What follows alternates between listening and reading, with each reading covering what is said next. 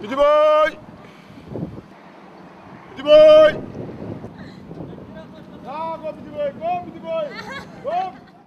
When I start Pietie Boy, feeding Pietie Boy, and it took me 8 years to get him tame. And after that 8 years, Pietie Boy start coming out. And then I start feeding them Pietie Boy here on the harbour, and all the tourists coming here, they touching Pietie Boy, they sit on Pietie Boy. Pietie Boy don't try even to bite people, nothing, he don't scare people, nothing.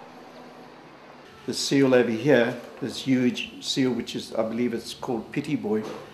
I mean, it's still a wild animal. They're very unpredictable. That animal could just turn around and just bite that little charm. It could bite anyone. I put the fish in my mouth, like this. And I said, Pietie Boy, come. And then Pietie Boy grabbed the fish out of my mouth. When he grabbed it, and he starts scratching his head on the stone there, and then I know Pietie Boy is coming out. If they don't scratch his head on that stone, he never come out.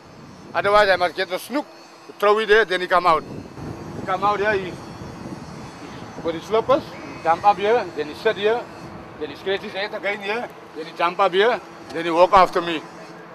When he walks, I have got statements from members of the public.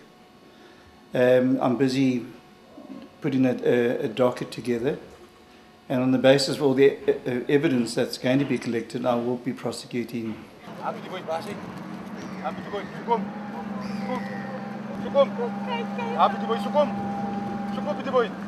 Now Pietie Boy is not here today. Pietie Boy is there on the island because it's breeding time for Pietie Boy. All the big seals is gone.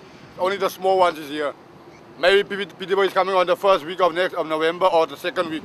If they're not coming back on the second week or the first week, first or the second week, then I know Pietie Boy was taken away. Atsukom, Pietie Boy, Atsukom, Atsukom, Pietie Boy, Pietie Boy, Atsukom, Pietie Boy.